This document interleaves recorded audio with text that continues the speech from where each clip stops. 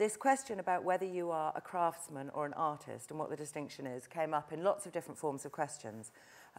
Chapelforth 1 wanted to know, was the exhibition a deliberate attempt to elevate the field of crafts and decorative art and open up the debate about the stature of crafts in relation to art?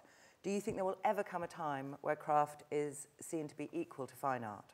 That's interesting because it's like, what makes it equal? You know, is it about the auction price?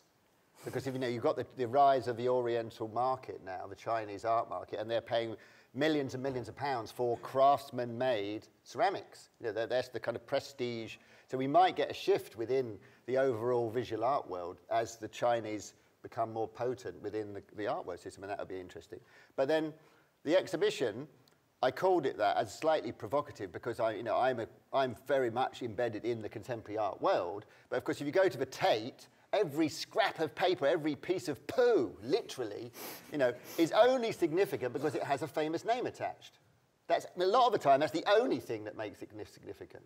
Whereas most of the things in the British Museum are anonymous. We don't know who made them, yet they are still very significant. So I wanted to kind of say that there are other qualities rather than the kind of celebrity of the artist that makes something, because as an artist, I'm very aware of what I call Picasso napkin syndrome, which is this sort of fact that I've got this kind of 20th century version of the Midas touch, where if I do a little doodle, it's worth money.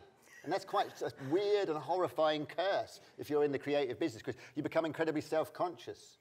And so I wanted to make a little point about that. And of course, a lot of the objects that I love, you know, when I go into, if I go into I don't know, an old church or something, what makes me go, and sometimes literally cry, is the craftsmanship often. I mean, obviously the art of it, the sort of beautiful aesthetic realization of it is important, but often it's the quality of the craftsmanship that I'm in awe of, because a lot of those skills are lost.